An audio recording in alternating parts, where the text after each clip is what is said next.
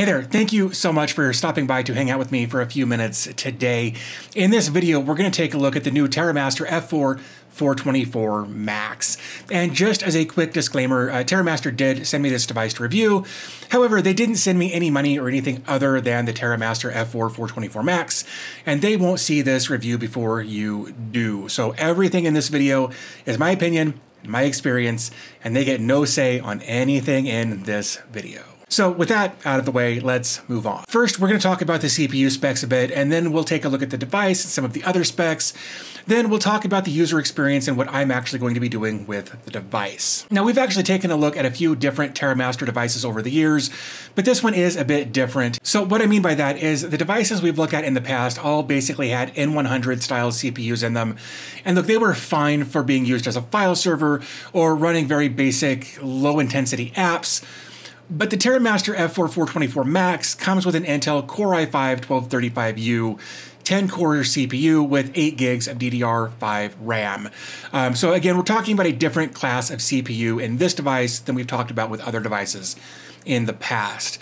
So to kind of break down that CPU a little bit, it comes with 2 performance cores and 8 efficiency cores that boost to 4.4 and 3.3 gigs respectively. So what's nice about this CPU is that it supports hardware transcoding of H.264 and H.265 and MPEG-4 and VC1 up to 4K 60. And we'll actually talk about transcoding with Plex a little later in this video. But before we get into that, let's take a look around the 424 Max just to see what we're actually getting. Okay, so this is, as it says right there, the F4-424 Max. This is TerraMaster's newest lineup product here.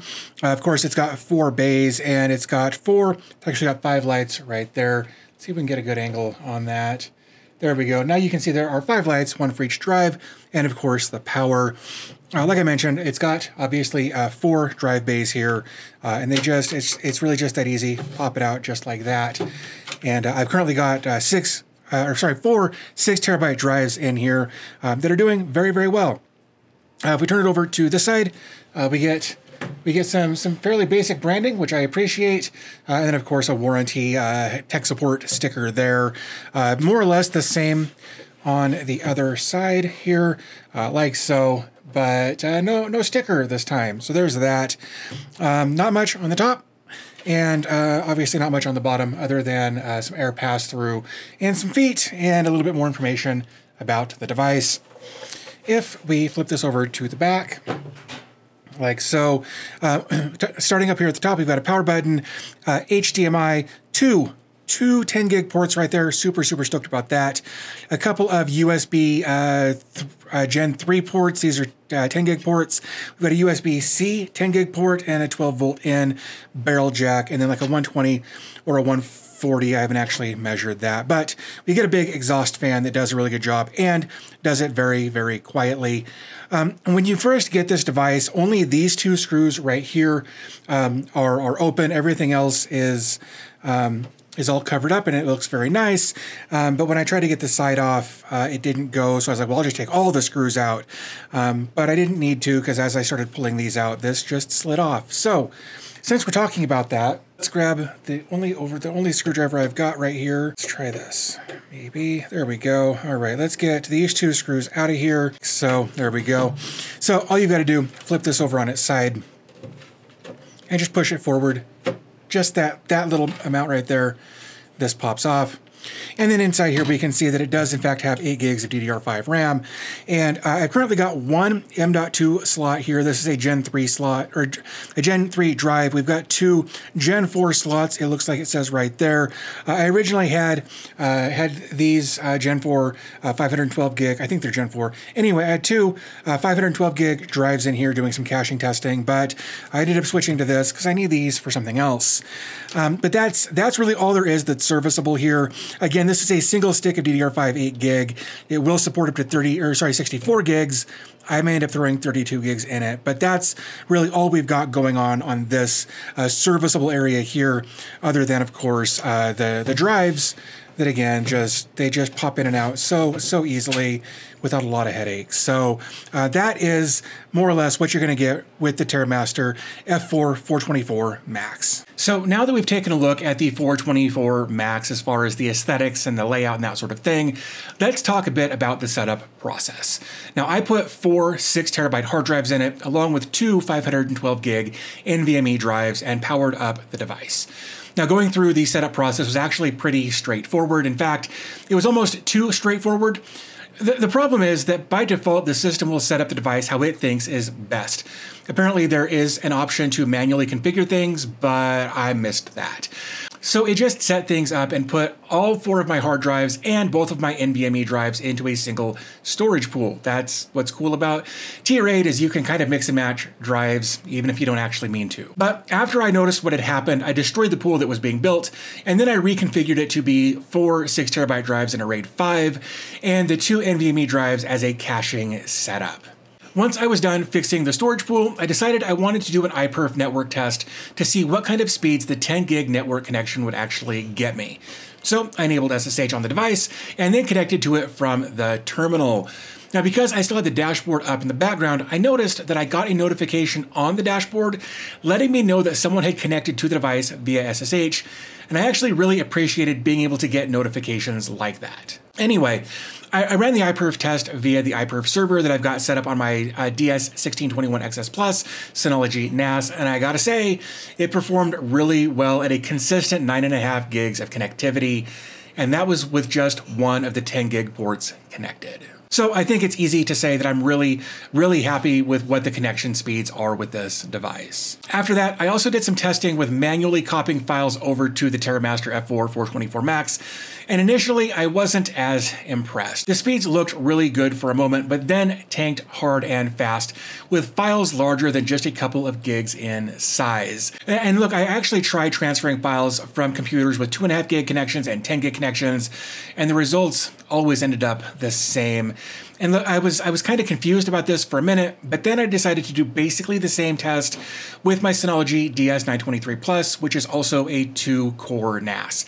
Now look, I know that the 424 Max is technically, and I'm using air quotes there, a 10-core NAS, but 8 of those cores are E-cores, so they don't really affect the testing that's going on here. Just to kind of keep the comparison going, I did a similar file transfer on my DS1621XS Plus and got much faster speeds, but that's also a different class of device, as well as having a lot more cores on that Xeon processor. So once I put all of that into perspective in my head, I was actually pretty happy with the results overall with the 424 Max. So just as another little side note here, I tried changing the SSD cache from balanced to read and write and had basically the same end results when transferring files to the F4-424 Max. So I know some people are going to mention that, and I just wanted to say I tried the read and write, same result. So in a recent video, I talked about setting up my 923 Plus from Synology as a backup for my DS1621XS Plus,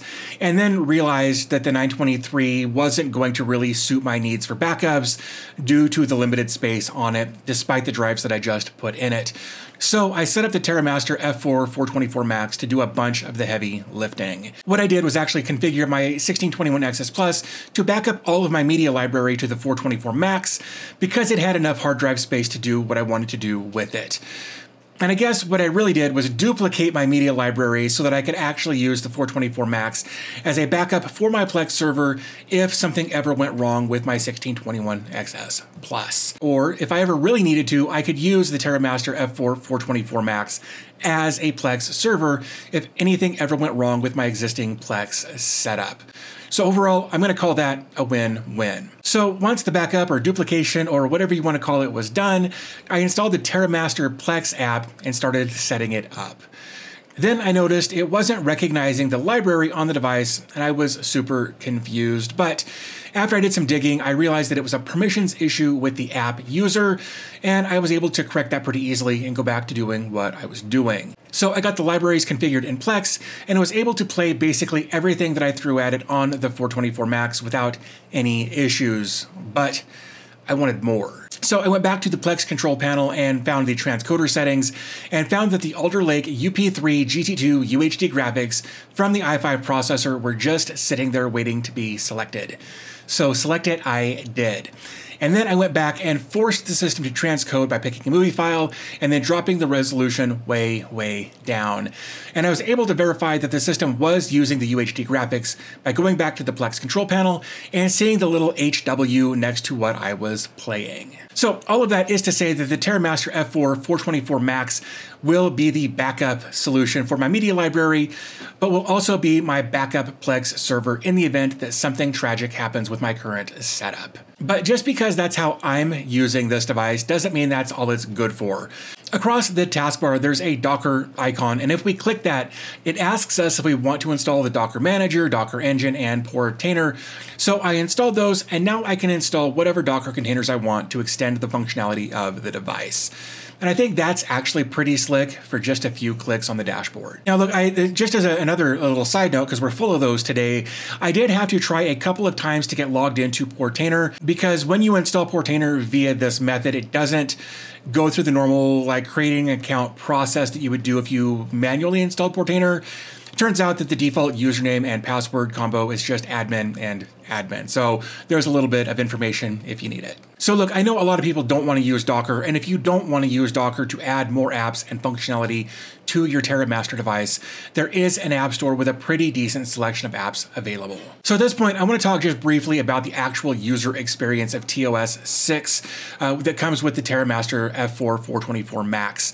TOS is just what they call their operating system on the device. It is miles ahead of the previous versions that I've tested on other devices, and let me kind of explain. One of the first things that I noticed that gave me a bit of hope that this would be better is that you can change not only the desktop wallpaper, but also the login wallpaper. I know this is kind of just a little nitpicky thing, but on previous versions of TOS, there were these cutesy Pinterest mom style wallpapers on the login page that you couldn't change or control. And honestly, to me, it felt disingenuous to say that these devices were geared towards small business and home business when the login screen felt like it belonged in an elementary school classroom just rotating images to calm the children. Then I discovered that it's got a great intuitive layout that just makes things easy to navigate. It's kind of, from my experience, kind of like if Windows 11 and macOS, or whatever they call it these days, had a baby, you'd get TOS 6.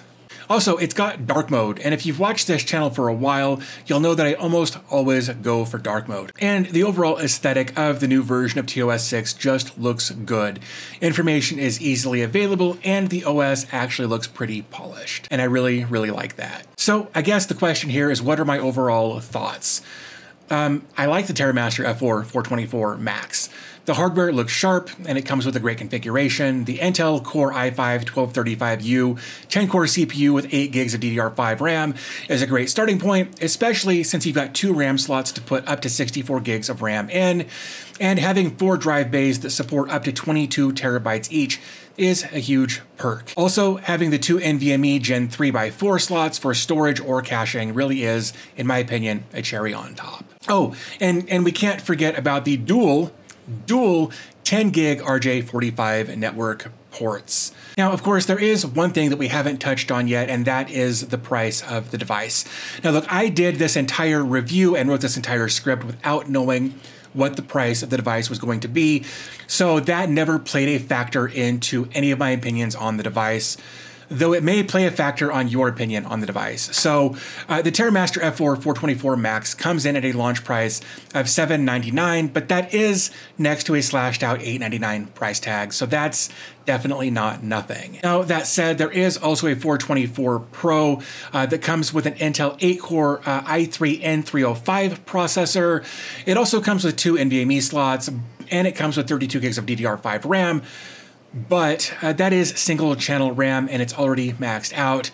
And while it's got 2 LAN ports, they are both 2.5 gig. And there's also a base model F4-424 that comes with an Intel N95, 8 gigs of DDR5 RAM that's upgradable to 32 gigs, but again, it is only single channel, and also has 2 2.5 gig LAN ports. Now, the F4-424 Pro and the F4-424 base model, I guess, are launching at $699 and $499 respectively. So I guess do with that information what you will. So I guess the next big question is this: is the $799 price tag of the F4-424 Max worth it? And I guess ultimately that's going to depend on you and what your needs are and what your goals are and what your budget is. So with all of that said, I really would like to know what your thoughts are on the TerraMaster F4-424 Max down in the comment section below. Is this something you would consider? Have you been eyeballing this? Have you been waiting for more information on this? Let me know all of that in the comment section down below. And as per usual, I'll have links to everything in the video description if you want to pick one of these up for yourself